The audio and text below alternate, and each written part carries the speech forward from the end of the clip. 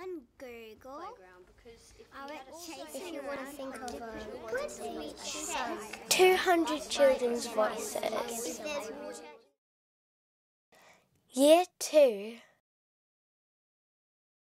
What I like to learn. I like making experiments, and we had to make a boat out of Play-Doh, and we had to try and make it not sink. We had to curve it to make it in a boat shape. I like writing. I like to write about stuff in my imagination because I have a really good imagination. It's because I play games a lot and I read books, so it makes my imagination kind of get bigger. Probably writing music and listening to music.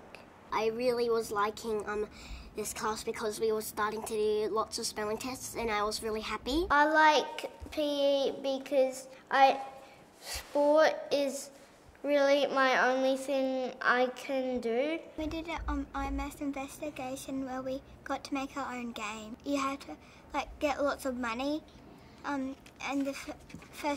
you make your own rules about it. I made my bookmark and it looked like it was on the computer, but it wasn't. I was so proud of myself when I was going back to class. How I learn.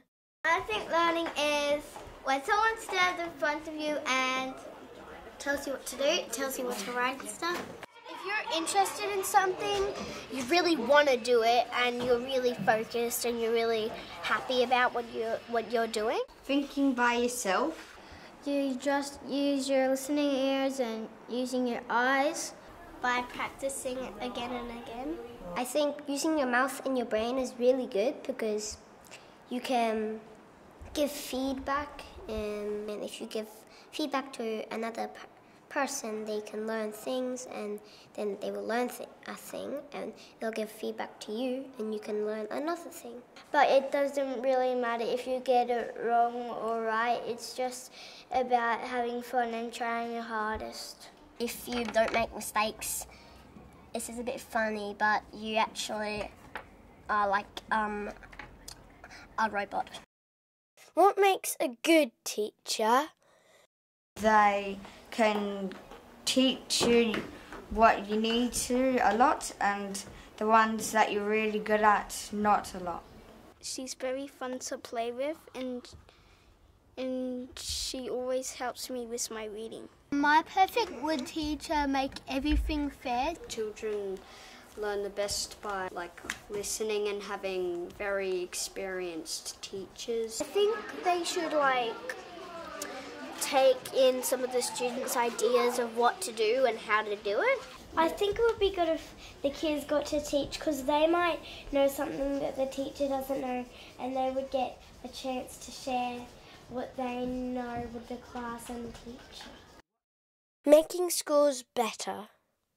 They should have a big playground, because if you had a small one, all the children they would have lots of energy left in them and they would be bouncing off the walls in the classroom.